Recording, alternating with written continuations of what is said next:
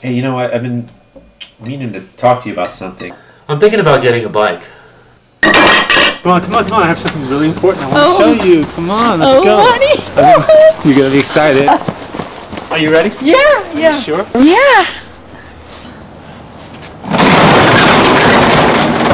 What do you think? Oh! I don't know what's going on. What's the matter, honey? You're usually such a stud muffin. What is it? I don't know, it's... When I'm on that bike, I'm all aroused. I get off and... Forget it. Limp. It's all over with. I knew it was a bad idea, buying that bicycle. Don't worry, baby. We're going to shine you up tonight. We'll have you ready in no time. Hi, Sherry. It's me, Angie. I need to talk to you right away. I'm really worried about Steve. He's acting like a nutcase. Last night, in the middle of the night, he started like moving his legs like he was pedaling his bicycle, and he kept like kicking me, and I told him to stop, and he just kept going, and every single day lately, all he eats is round things, and he like rolls them around the table like a bicycle, and he's acting like a lunatic. Yeah? Guess what? I think she's a little jealous. She saw me with her yesterday. Who's your daddy? That's right. Come on now. What does she look like? She's black. I was riding her all day yesterday. God, she is fast, easy, smooth. Man, I couldn't get enough. Well, listen, I gotta get going. I gotta pick her up. She's over at the bike shop, getting a tune-up. Wish I could be giving her a tune-up, if you know what I mean.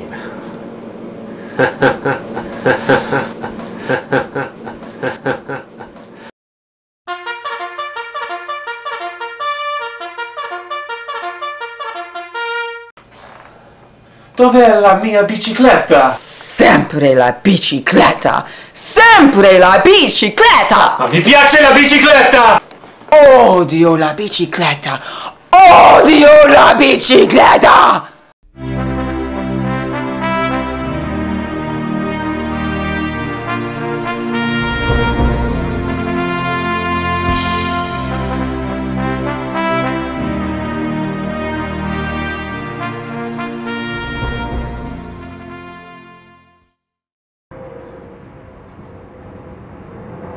I love my helmet.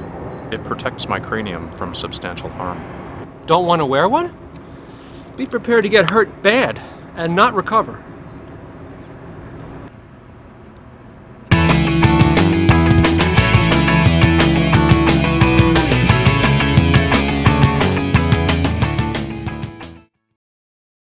Hey everybody, it's Sharon from bikeTV, and today we took a little excursion in the town of Pittsford, New York, just outside of Rochester, and it's a very lovely little town, and it's also home to the very famous Erie Canal.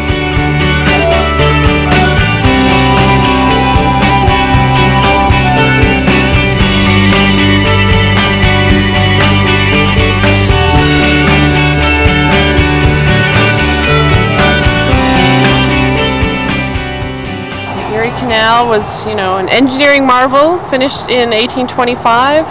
It was a project of our own Al Smith from New York City, who was governor of New York at the time. And while there's no more barge traffic, basically, on the canal, there's lots of recreational traffic. So you can get a kayak and take it out, you can take tours on boats, and of course you can ride your bike, and that's what we did today.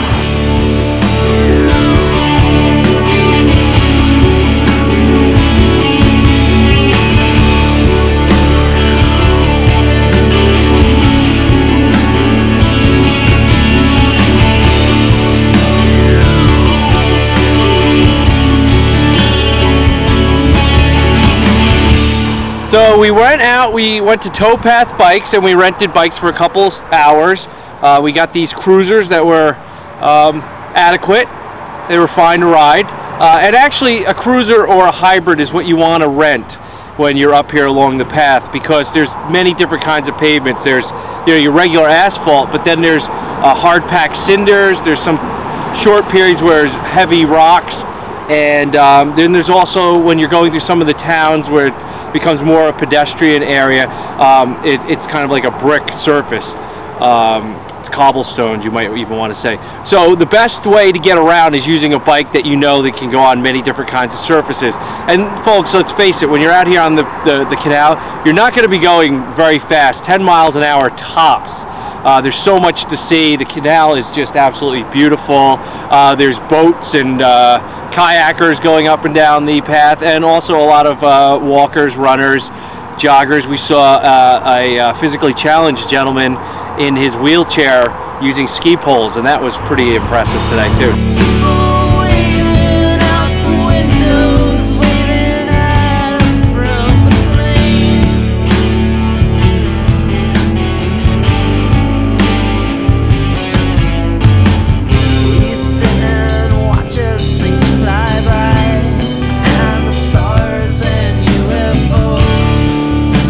Things you'll probably find at any canal, but are in great abundance here, of course, are bridges over the canal. Many of them are one-lane bridges, so you have to be very patient and wait your turn. Others go up and down to let the boats through on the canal, like up, like an elevator. It's very cool to watch. And there's also locks, which I know there are some non-working, but we saw a working one today, Lock 32.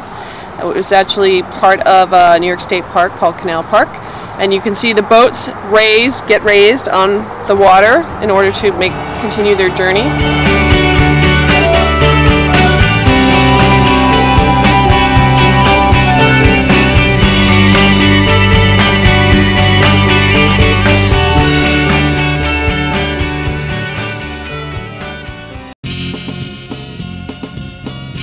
You are watching bikeTV, your #1 source for cycling news and information. To learn more about the show, please visit our website at www.biketv.org.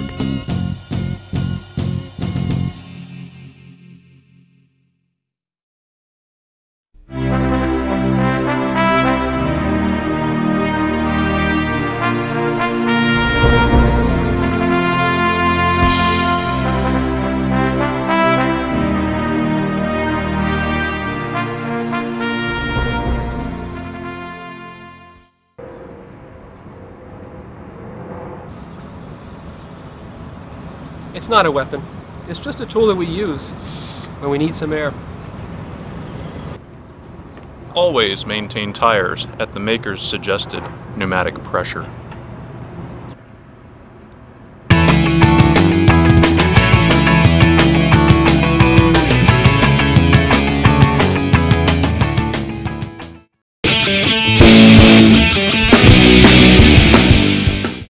It's Rob Rowan, the Cycle Disciple.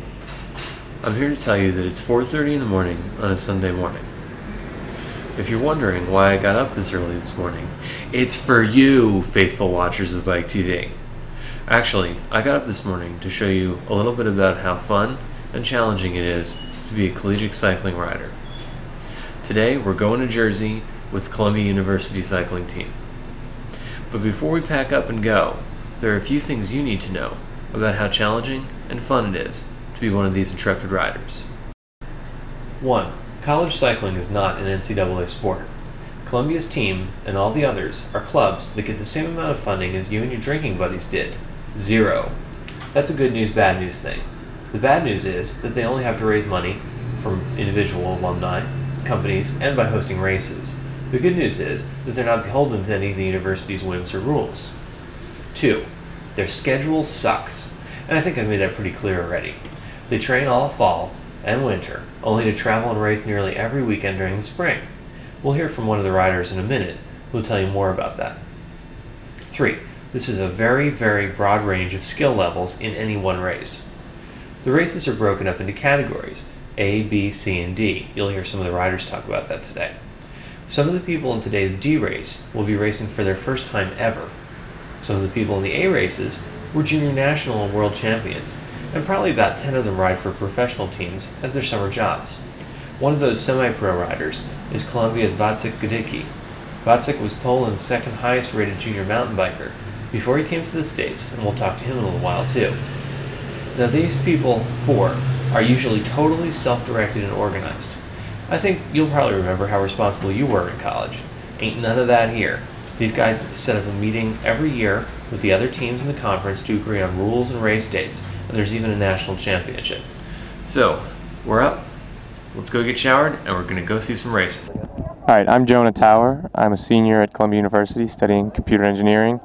This is my first year racing for the Columbia cycling team, and I'm going to talk about a little bit what it's like to be in the pack, especially in the B category races.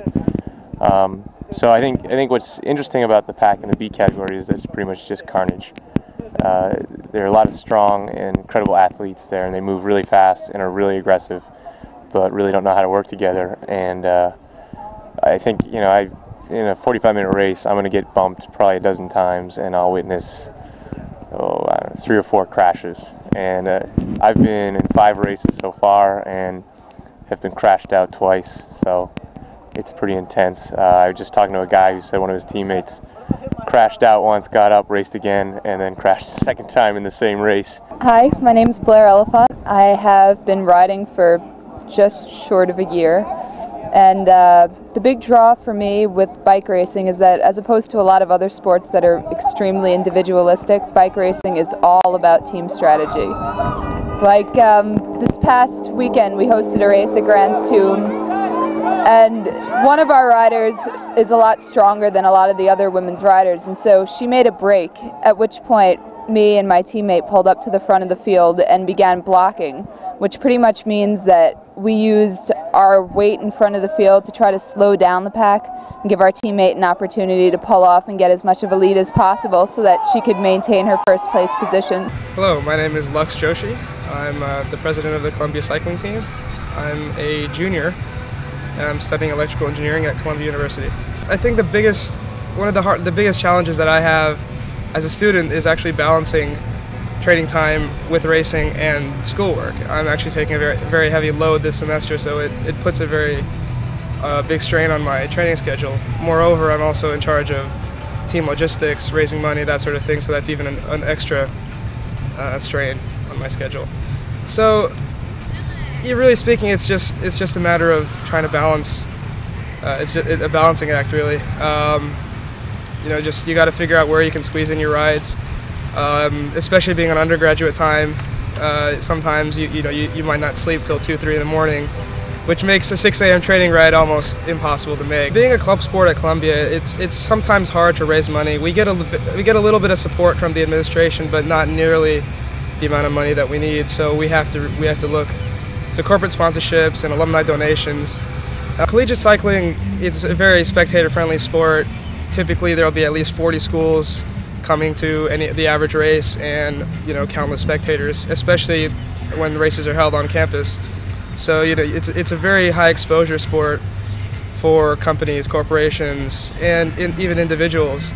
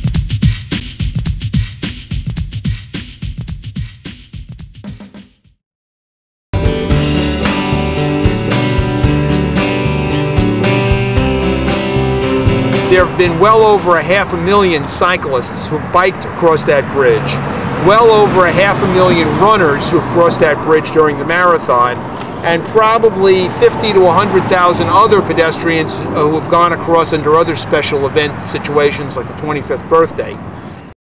what happened in '63 was we started to find out the final plans of the bridge, which actually opened in November of 1964. And in the plans, Robert Moses decided that he was not going to install the walkways, even though the bridge was designed for it.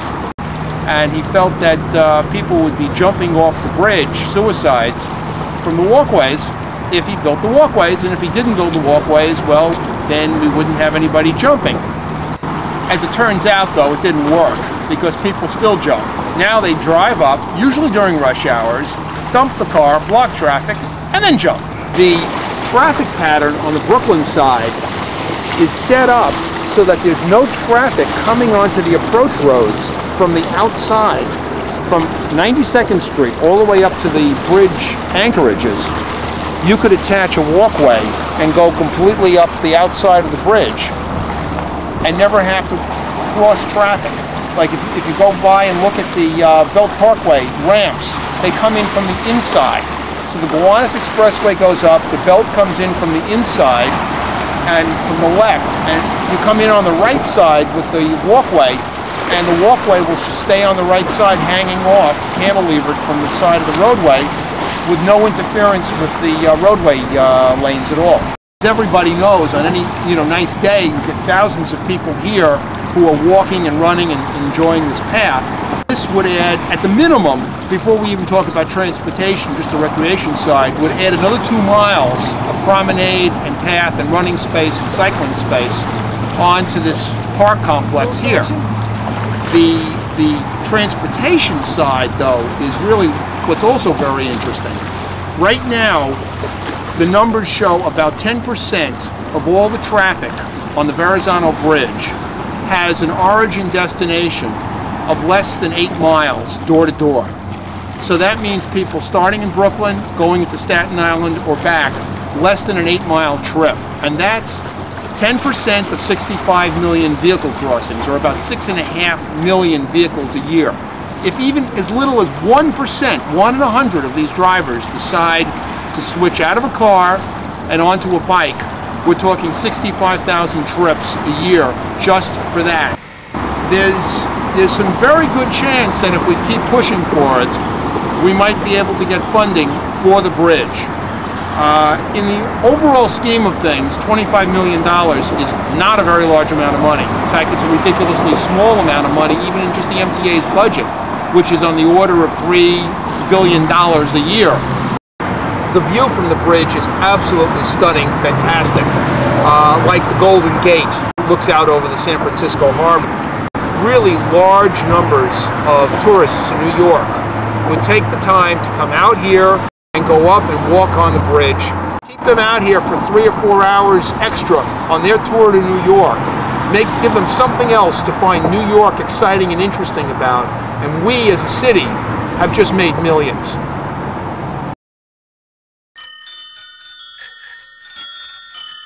I watch bikeTV. You're watching bikeTV. I'm watching bikeTV. bikeTV rules. It's probably the best thing that's ever been on television.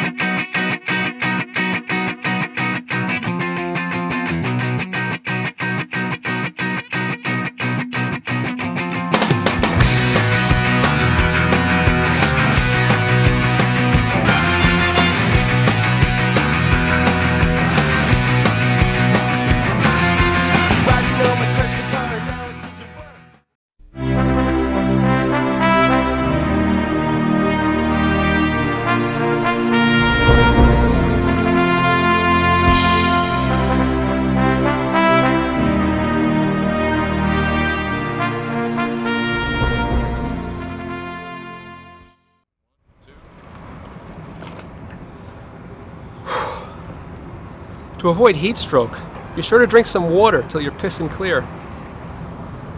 When you're pissing clear, that's a clear indication that you're hydrated.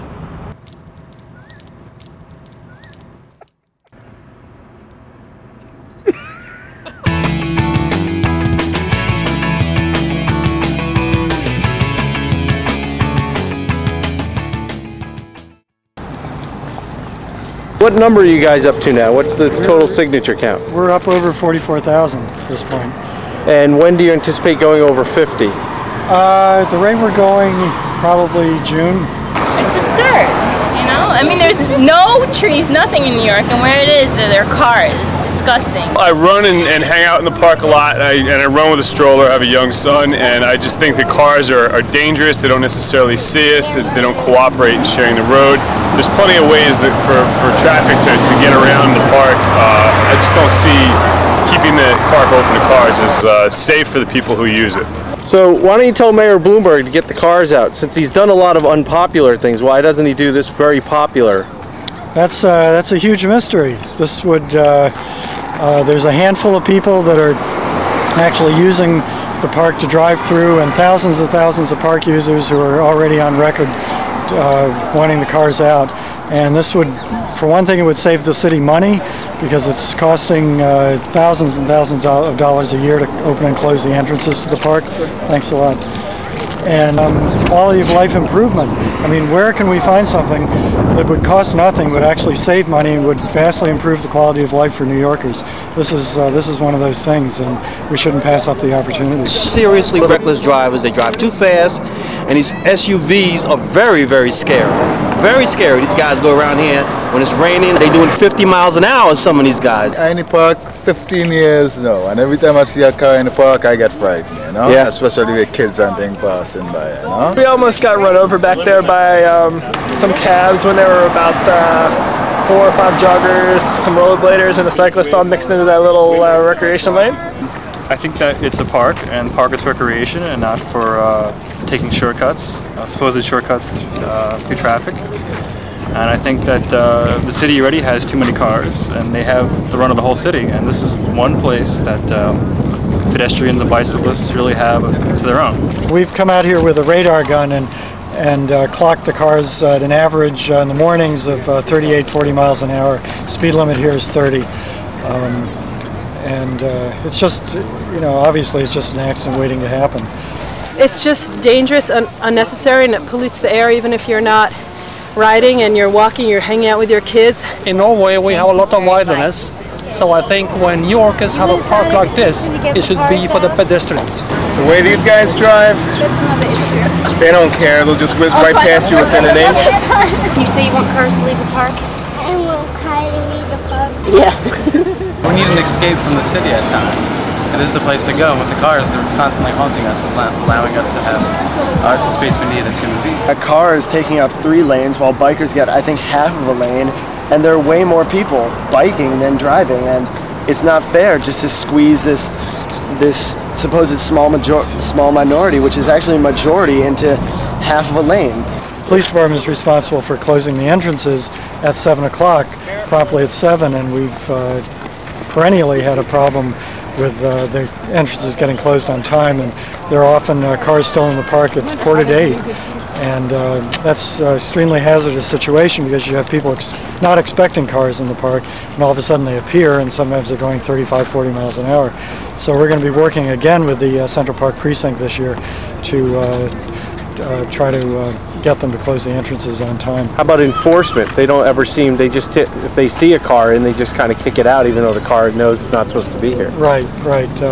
Occasionally I've seen them ticket a car, but there's very little enforcement and almost no enforcement of speeding because, believe it or not, the Central Park Precinct doesn't own a radar gun.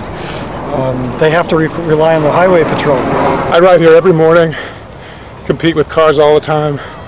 There's just no need for them to be here. I do take walks during the day in winter when there are cars, and it's not that nice. It's not only dangerous, it's just bad air, bad sound, bad view. It just destroys the park. Although I'm a car owner, I think it's very important to have an area such as the park free of cars. I think the park is for people, and I think the streets are for cars. Another reason that Mayor Bloomberg should be very interested in closing the park to cars is that he's already expressed concern about the lungs of people in the city.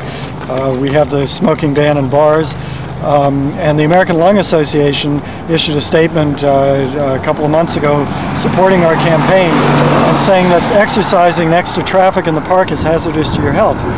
And so we have people trying to get away from the city, trying to go to a place that was designed to be a place so they could get away from the city and exercise in a healthy and way.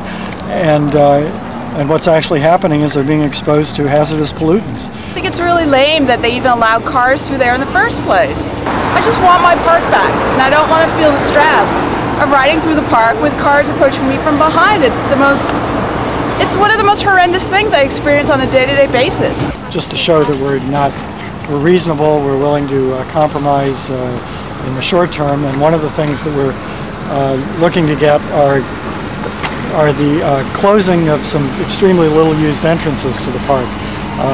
On the west side there are 4 of them, West 67th Street, West 85th Street, West 90th Street, and West 100th Street. And on the east side, East 102nd Street. Each of these entrances gets on average during rush hour of a car every minute or a car every 2 minutes.